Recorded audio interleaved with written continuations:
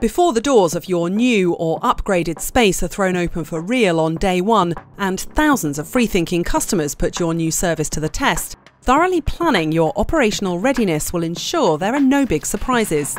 This is how the ORAT team at Arup used a proven approach to risk-proof the launch of Heathrow's Terminal 2, knitting together three key components: processes, people and proving, to satisfy stakeholders, staff and customers. These operational readiness tests are very, very important to make sure that everything does work the way it is, and if it doesn't, make sure that we have time to make it work.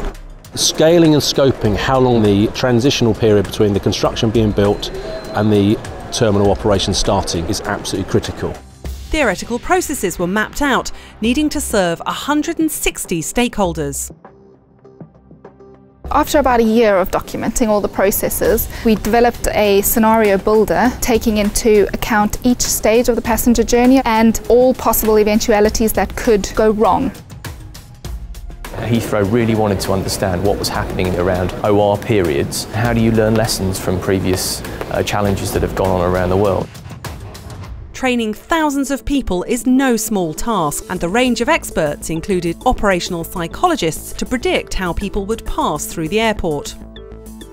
It was really important to adopt a stakeholder-led approach, ensuring that they had the training they needed for the terminal to be successfully opened on day one. We had to invest time and energy on taking people on the journey, trying to get the excitement of Terminal 2.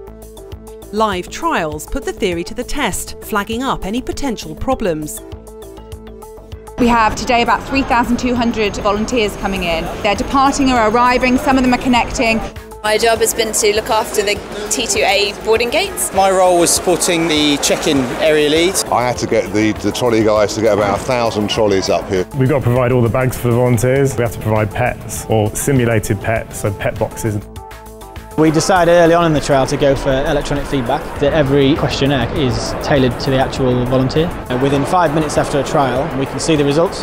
There were about 800 issues identified, and because we had a really robust process put in place, 4 weeks out we've achieved about 80% of those issues. When Heathrow said they wanted someone who was not going to do the work for them but was going to work with them, we really knew that we could make that work for them.